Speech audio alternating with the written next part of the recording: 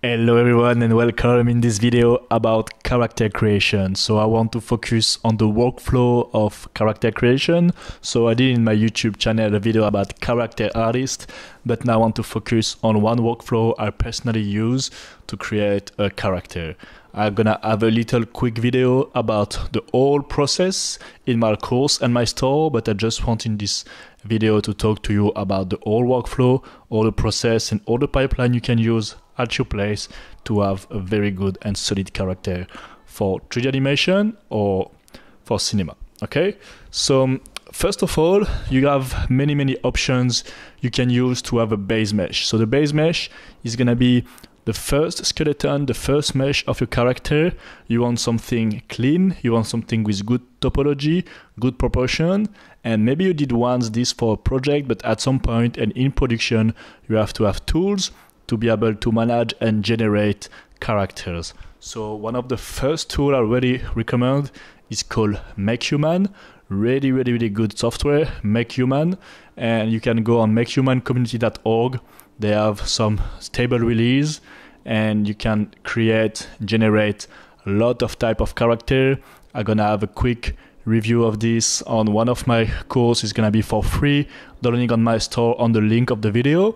And this is gonna be a very nice how to create a character from scratch using MakeHuman as a base, and after going through a process of Maya, ZBrush, and Substance Painter. So those three softwares gonna be used on this video, and that's also my personal process to create a character. You can create fully characters using Maya, fully character using Blender, or even on Mudbox, or just on ZBrush if you don't looking for animation. But I want to have like a general common pipeline you can use, something you get used to use, and you can be ready for production. You can be ready to jump in a studio and create your own characters.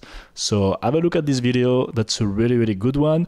MakeHuman is really good tool. When you jump into Maya, you can export everything you need in all the objects, all the size, all the conventional formats.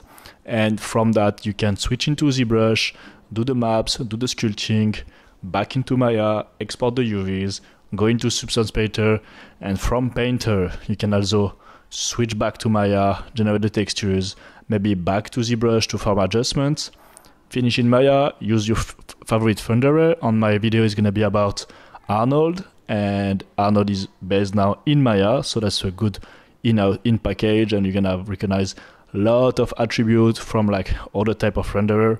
So Arnold is a solid one, and from here you're gonna create your full character. So have a look at the link below. There is the link for this course, and enjoy the MakeHuman and this overall process. Thanks for watching. Also stay tuned, there is a new webinar when I'm gonna create a character from scratch, and we're gonna do this the 7th of November 2022 for this video, and I'm gonna try to do this every single Monday. So there is a webinar gonna start next week, and I'm gonna make sure you have the overall process I'm putting on this video on live, how to use it, and with some Q&A, some question, and spend some time together to explain a bit more the process of character creation.